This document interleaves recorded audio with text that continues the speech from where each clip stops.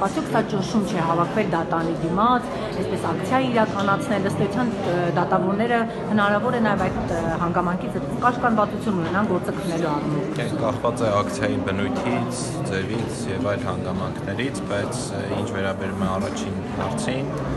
խնդիրը հետևյալն է, ցանկացած նախկին պաշտոնատար անձի հետ կապված քրեական գործ, կոռուպցիոն բնույթի քրեական գործ, որ հարուցվում է, քննվում է, բոլոր փաստարկները միշտ նույնական են, նույնիսկ կարող եք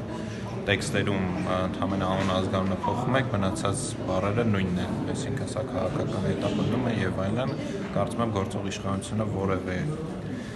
կերպ մեղավոր չի, որ նման շատ կոռուպցիոն դեպքեր են եղել, դեպքերի մասն է խոսքը, չեմ խախտում որևէ մեկի անմեղության կանխավարկածը եւ այսօր ամբողջ իրավապահ համակարգը լցված է կոռուպցիոն բնույթի քրեական գործերի քննությամբ։ Մենք հաստատ մեղավոր չենք եւ հիմա էլ գործող պաշտոնատար անձանց մասով էլ դուք տեսնում եք, որ քրեական գործեր հարուցվում են, քննվում են, այսինքն որևէ քաղաքական հետապնդման մասին խոսք լինել չի կարող։